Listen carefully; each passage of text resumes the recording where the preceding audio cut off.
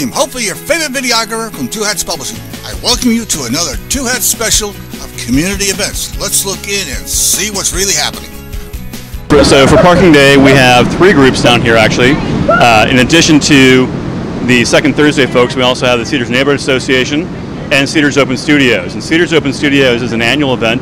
This is going to be our 14th year, where we have over 100 artists open their studios up in the Cedars neighborhood just south of downtown.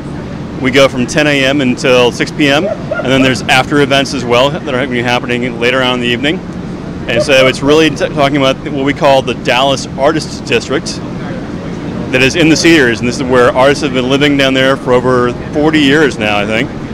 And it's been a place that's been really a kind of a creative foundation for a lot of the city, artists coming out of the Cedars and coming into the city itself.